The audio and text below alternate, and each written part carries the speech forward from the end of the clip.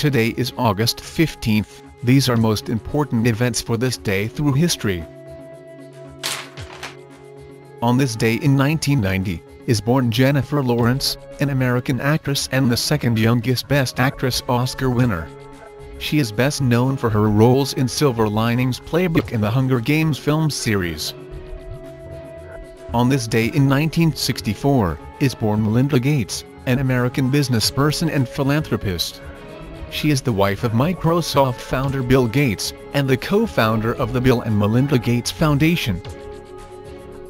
On this day in 1769, is born Napoleon Bonaparte, a French military and political leader, who rose to prominence during the French Revolution and its associated wars. He is one of the greatest commanders in history. The Panama Canal is a 77.1-kilometer ship canal in Panama that connects the Atlantic Ocean to the Pacific Ocean, which was officially opened on August 15, 1914 with the passage of the cargo ship SS Ancon. The canal cuts across the Isthmus of Panama and is a key conduit for international maritime trade.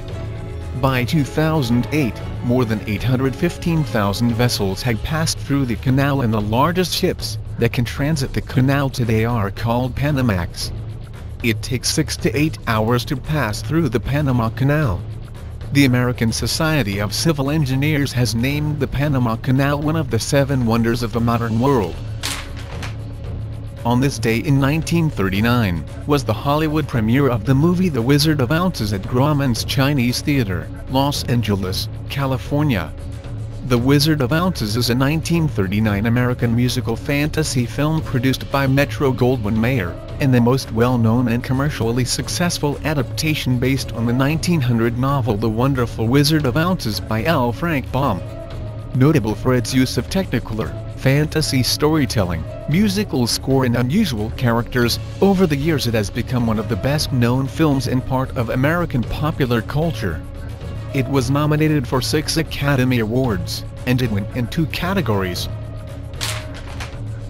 The Beatles staged their second concert tour of the United States in the late summer of 1965. At the peak of American Beatlemania, they played a mixture of outdoor stadiums and indoor arenas, with 2 historic stops on this venture.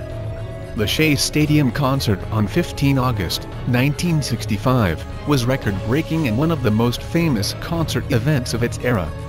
It set records for attendance and revenue generation. Promoter Sid Bernstein said, "Over 55,000 people saw the Beatles at Shea Stadium. We took $304,000, the greatest gross ever in the history of show business."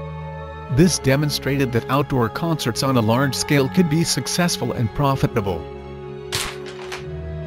Patricia "Pat" Palinkas is credited as the first until Katie Nitta signed with the Fort Wayne Firehawks in 2010, only woman to play American football professionally in a league made predominantly of men. Palinkas' first day of play was August 15, 1970, against the Bridgeport Jets, in front of 12,000 fans. On her first play, Palinkas was attacked by Jets defenseman Wally Florence, who admittedly and unsuccessfully attempted to break her neck, as punishment for what he perceived to be making folly with a man's game.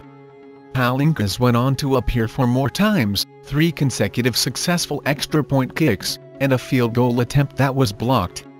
She was a place kick holder for her husband Stephen Palinkas for the minor league Orlando Panthers in the Atlantic Coast Football League. After her brief stint in professional football, returned to her home in Tampa, Florida to start a family and continue her career as a first-grade teacher. On this day in 1982, dies Ernie Bushmiller, who was an American cartoonist, best known for creating the long-running daily comic strip Nancy. He was one of the founding members of the National Cartoonist Society.